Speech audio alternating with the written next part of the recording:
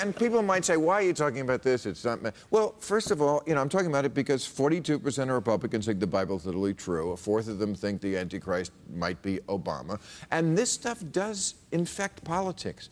I think it infects that discussion that they've been having lately about Israel. Somehow the Republicans stole the Jews.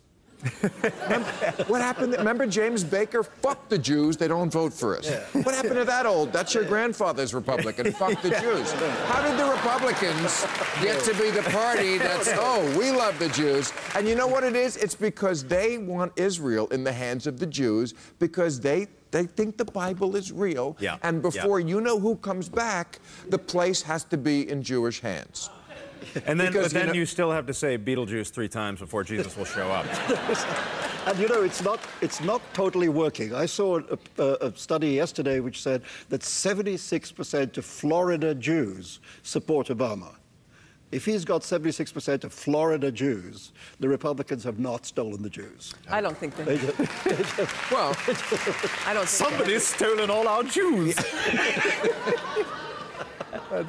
Give us back our Jews. I mean, Obama's position on Israel is no different than, frankly, Bush's has been. I mean, he's had the same policies that Clinton's was. So there's nothing that's changed. The Republicans today are trying to outright the, Netanyahu, essentially, and giving power to the folks in the Knesset who are to the extreme right. Rick Perry accused Obama of appeasement with Israel. But can I ask a really dumb question? Yeah. Can I be the dumb guy here for the rest of the hour?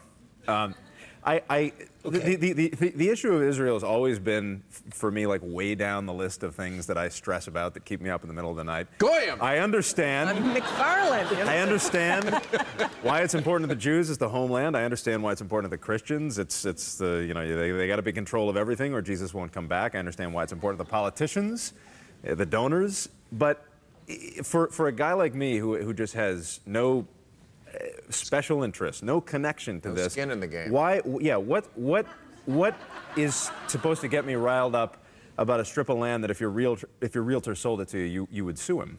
And I'm literally, this is me, stupid idiot, asking this question. Like, this has always baffled me. Well, I could let me add a question to that question because if you.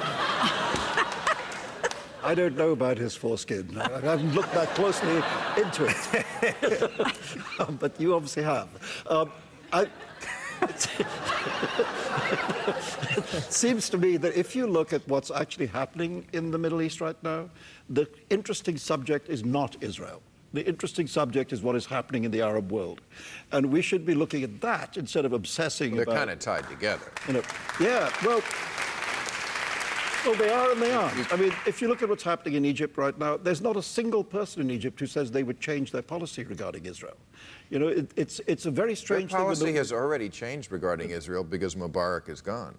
Well, but the new people aren't saying they're going to break treaties or anything like, the point is there's a revolution happening in the world, and we're looking away from that towards a kind of old quarrel. And we should be looking at the new world that we could be helping to bring into being. All right. Well, let me move on to Fox News because